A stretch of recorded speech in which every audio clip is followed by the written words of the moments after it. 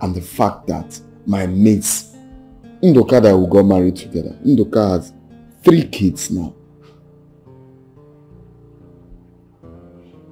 Ekwekwa Kaka, my very close friend, he has 4 kids now. Just a year before I got married. But let me not go to that part. We are here to amend things. I'm here for us to move together. But I don't want to go back to the real, like I said. But I'm just trying to remind us what led to me going outside to get another woman. But little did I know that getting another woman is to pour fuel on already fire. That one came and lied. It's not even that girl though. That one is not her only child though.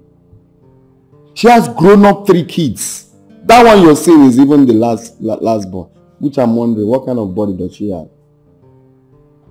She came and deceived me. Because I was always looking at her womb. It's rumpled. She said no. It's because she's always doing sit-up. That sit-up caused a line in her tummy. What do I know? So please, let me not go back to that. The mistake has been made.